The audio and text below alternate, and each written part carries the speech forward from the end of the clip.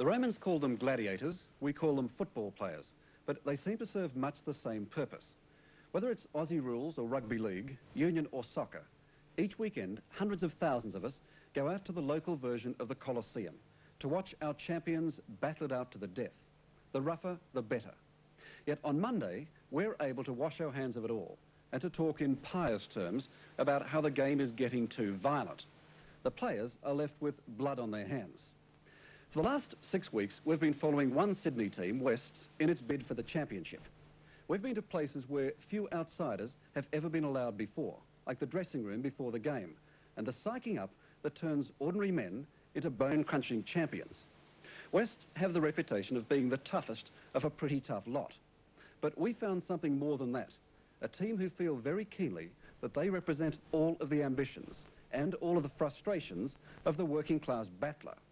And a coach, Roy Masters, who, like Melbourne's Ron Barassi, understands what it takes to motivate these gladiators.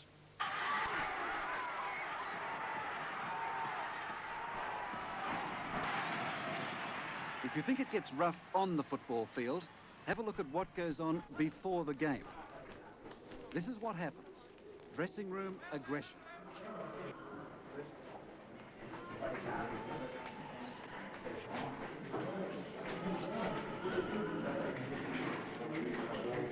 It's nothing like the psychiatrist's couch, but Coach Roy Masters is the super psych. His job is to motivate, and anything goes. Then people will say that was their finest hour. Then they'll know what a club is made of and what men are made of. Masters hammers home what he calls the team's self-image. Western suburbs, society's underdogs, victimised by everyone. Winning against those odds is the impossible dream. And these men are the impossible dreamers. Blokes with nicknames like Sloth, Snake, Dallas, Bloodnut and Spider.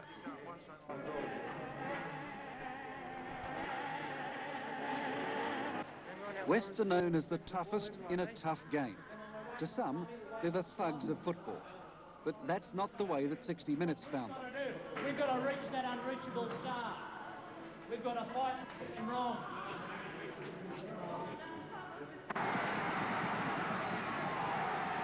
We talk about rugby league being a contact sport. I think it's a collision sport. I think dancing's a contact sport. I feel that I've got to get them into a fairly aggressive state. If we lose our aggression, we're gone. And that's legal aggression, I mean. But under no circumstances do I want you to lose your natural aggression today, because our natural aggression is the thing which has stuck with us over the last 2 years. You hit them 2 in a tackle, legal stuff, very, very hard. They'll come back with all the other stuff, but don't worry about it. You just keep going. But as soon as you start not moving up in the line, as soon as you start wondering what all this is about, and they're hitting us and they're getting away with it, that's when we're going to start to lose this game today. And that's the first thing. I don't care whatever's been said in papers or whatever speculation's gone on around the place, you are going to play with your natural aggression today of 2 in every tackle and hitting extremely hard, right? The thing I admire about you is just looking at you, Ronnie Broderick.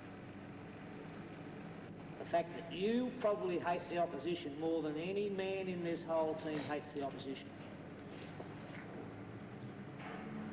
But what has been missing in the last 2 or 3 games is that hatred is not coming out on the field. It's not shown in those long, hard, damaging runs and really hitting the bloke hard in tackles. Your mind wants you to hate, but your body's not hating them. But I admire you for hating them. But don't forget you've got to hit these bastards nice and hard. Don't forget that. Don't ever lose your natural aggression, because it's just as though somebody's burnt your bloody house down or taken your job away from you. Because that's something that they've all tried to take away from us, our aggression. And as soon as they take our aggression away from us, we're...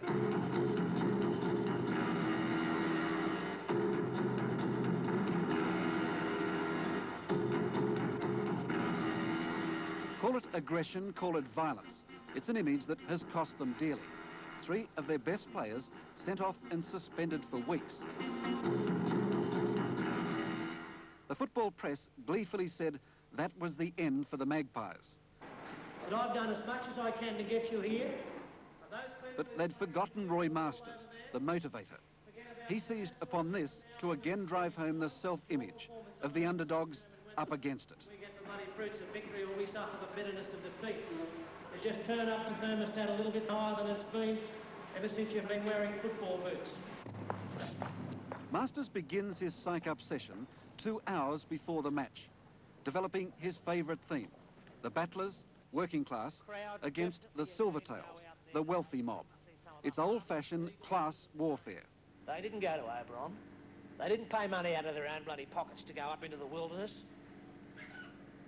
They sat around bloody beaches and bars around bloody Palm Beach and took waves in while we were slogging it out up there at bloody Oberon trying to get the first image together.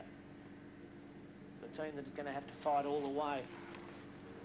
Well, today is absolutely our last chance. And it's because of Oberon and because of a lot of things that have happened to us this year that we've just got to succeed. Are we so second class that we're not supposed to have pride? Or does that comment mean in some other way that West are so low and so subhuman form of bloody species that you lose all pride when they beat you? Roy Masters' self-image is based here, in Sydney's industrial western suburbs, a community that feels itself isolated, a kind of suburban ghetto. We live in basically an industrial area, and it's not the brick veneer set. It's it's the fibro set and the weatherboard set. That is the sort of area from which we come, but it gives us comfort. That's what that song's about. Men who've done crime against almost impossible bloody odds who can do it. Men who are second-class bloody citizens. The tension and the tempo pick up. Dave Dittman is the team's conditioner, physical and mental. Forget all the pretty stuff. You won't find this locker room language in any psychology textbook. It would make a bullocky blush.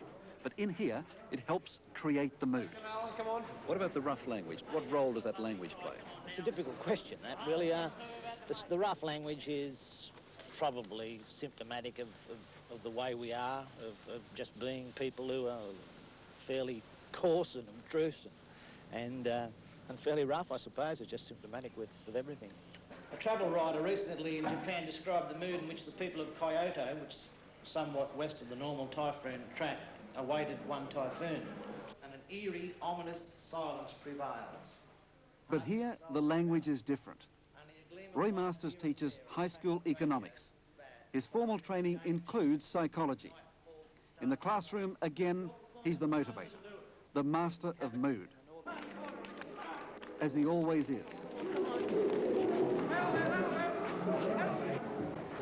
But why do grown men subject themselves to what amounts to brainwashing? My brain often says, well, I don't necessarily agree with that, but it's still just such an overwhelming kind of experience that you just get caught up in it. You know, we were up there and we were going to... Warren Boland has a university degree. He also makes religious programs for a Sydney radio station. Well, I don't know if it's necessary. I don't know if I necessarily agree with it. And I can see the effects of it as well. So I started to agree with it. Certainly has an effect. Just come in. No, come in. I wanted to have a look at your hand. You want to sign it? Go and sign it. Come and sign your hand. Tommy Rodonicus, Tom Terrific, the team captain, also sees the effects, but in another way, from his adoring fans. This is the public approval for his football aggression, his driving self-motivation. Okay. You at the end this evening? No, love, no. It'll be off in 2 weeks. I'm going to chop it off. Okay. Okay, girl. See you later. It's very important to for a player to be self-motivated also, because a coach can only do a certain amount. It's up then to the individual to do his own self-motivation. There are players in the team, for example, the extremely bright ones who, well, perceptive ones, who sort of say to me from time to time, Roy, I know you go on with this, but I make myself believe it.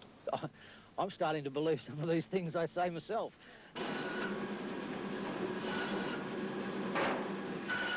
The approval comes in cold cash for this man, butcher John Dorahy. He's the football brains of the team.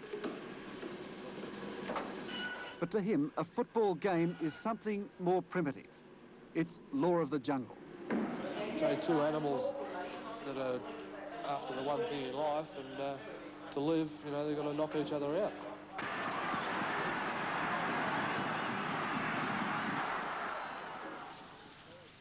Roy Masters never lets up, even at a backyard barbie with the wives and the girlfriends. The talk is football, but underlying it all is the self-image. Bloke in the office where I work, he said to me, I read the paper, I'm not sure which paper, but I read the paper, and it had, I reckon, you know, a fairly good article, a fairly big article on the game, West Manly and West, and I reckon there was a paragraph and a half on the football. That's all up on the Monday, and it was, no, I'm not sure which paper it was. And we scored two of the most spectacular tries that day. Jack, remember that day against Manly? We scored two of the best tries you've ever seen in your life. A can't go up and just job B because B's done something to him, and it's all sorted out over, you know, like kids in the playground. It's all over and done within a minute. But rather, I'll get my own back on him in a subtle, devious, snide way, and that's the point he's making. And it's this. Yeah, well, we go out there and play man for man, and I've got to grind that bloke in the ground, and I've got to beat him. I go out there to beat the bloke I'm playing against.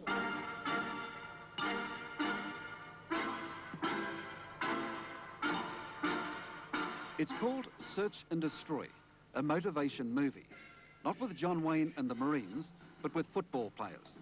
In fact, American gridiron players, with all the razzle-dazzle and the padding that our gladiators would normally laugh at, but not today. Get the man. This is the man I want to get. I wouldn't use hypnosis, because I find that hypnosis would probably be more successful with a team such as Cronulla or Canterbury or even Manly, because hypnosis tends to relax players and the sound of waves beating against the shore and things like that. Yeah, the blokes from western suburbs have got no money. Some of you have got money and the rest of you want it for next year. But if hypnosis is out, music is in. Music to motivate men. And oddly enough, his pet theme is Exodus. Masters equates the Jewish struggle with western suburbs. Backs to the wall, downtrodden, victimised, and always fighting for survival.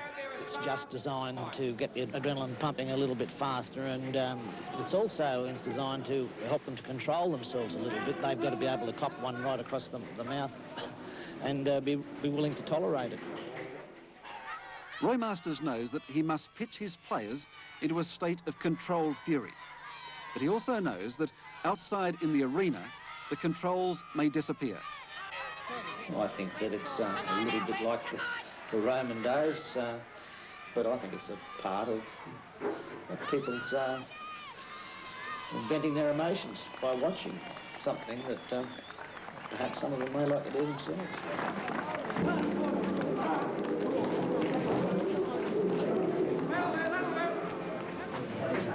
And sometimes it gets out of hand. The players have to be pulled apart.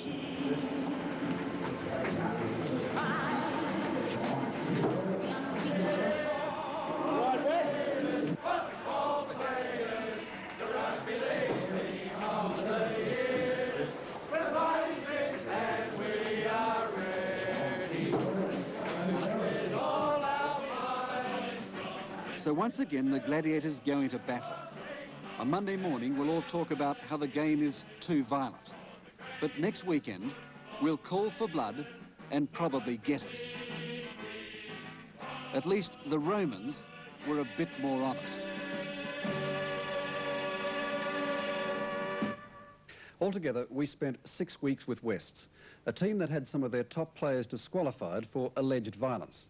And we watched them succeed against all the predictions, winning game after game to approach the premiership against all of the odds. Last week, they lost. And this was to be our last look at the Gladiators.